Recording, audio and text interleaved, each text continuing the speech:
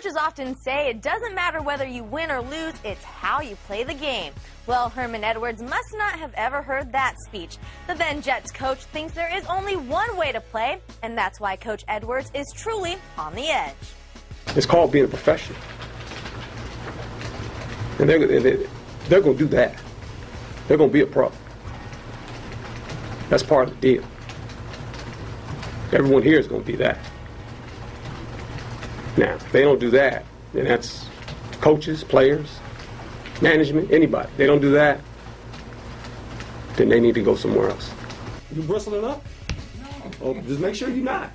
Because I can bristle up too now. I mean, you ask a question like that, and I'm trying to give you a logical answer. That's unthinkable to me.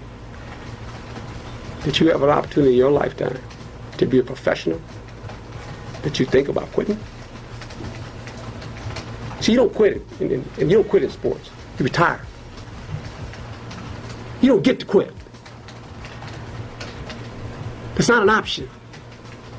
See, someone told me that a long time ago. That ain't even an option. The person told me that, he ain't here anymore. He died.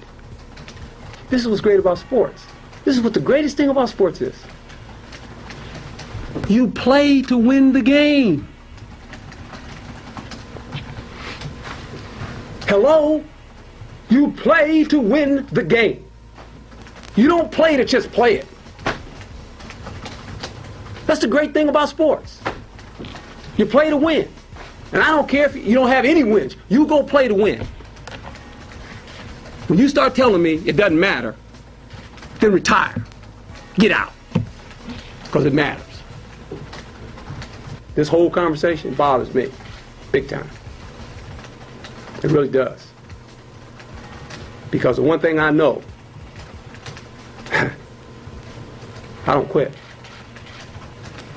That will not happen. That will not happen. I sit here and answer questions for 45 minutes every day. Why can't I answer you a question? You got another question? Thank you.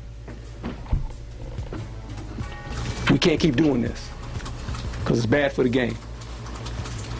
And no one person in the National Football League is bigger than the game. And when they tell me there is, if you're looking for a new head coach with the Jets, I'll quit. You play to win the game.